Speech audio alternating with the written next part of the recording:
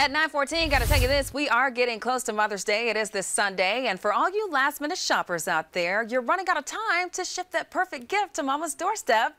So this morning, we're getting out the glue sticks and glitter and doing good things the old-fashioned way. Margaret Ann is joined with Bethany Winston from Kidding Around Greenville to show us how the perfect gifts for Mom are the ones made with love. They sure are. And for anyone stressing about what to get Mom for Mother's Day, we have you covered. So Bethany, talk to me about why homemade gifts are just the perfect present for your mom.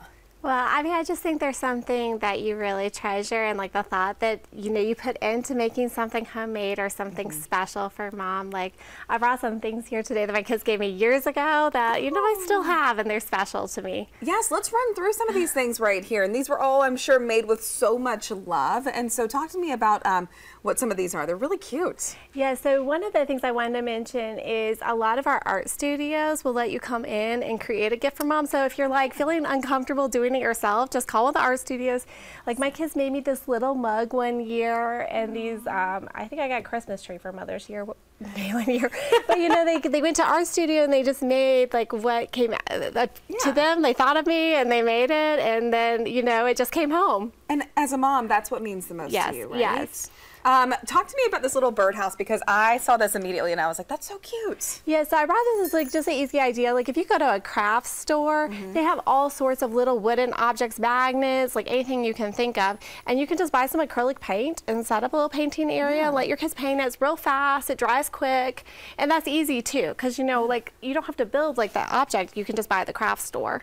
Yeah, absolutely. And of course, a good picture of the entire family. Yeah, so this is part of like some other ideas. So like, you know, you could arrange photography. Maybe like obviously you can't get done before Mother's Day, but a lot of times there's things like that mothers are the ones who always like think of it and do it. And, you know, especially if you haven't done something like that in a while, like maybe just surprise Mom with like taking care of like picking the date and finding a photographer and everything. Of course. What's the secret to giving Mom the perfect Mother's Day gift? You know, I think a lot of it is just like knowing what Mom likes and like what she needs at that moment. You know, maybe she's in a stage of life where she just really needs a day off. Like she needs a day at the spa or a day where she can just go do her own thing and have peace and quiet.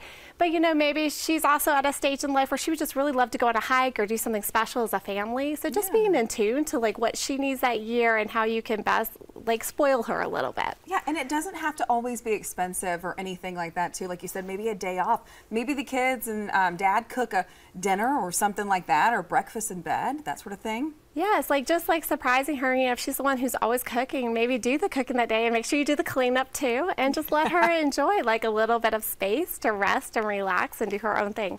Yeah, definitely don't want to forget about the cleanup. We don't want to leave Mom with that. But all right, any other quick little gifts that people maybe can run out and pick up if they don't have time to create something, like you said, the picture or that sort of thing too? Yeah, so I mean, I think there's like a lot of local artists who create jewelry and different things like that. So a piece of local art could be really nice, a piece of local jewelry. You know, just, you know, maybe even like a gift card, like I said, to go to the spa or to have like a house cleaner come in for a month or whatever it is you think Mom might like. That's a great idea too, a house cleaner, to give her a break as well. All right, Bethany, well, thank you so much for being here with us. You've always got the best tips for us. Ashley? All right, 9:18.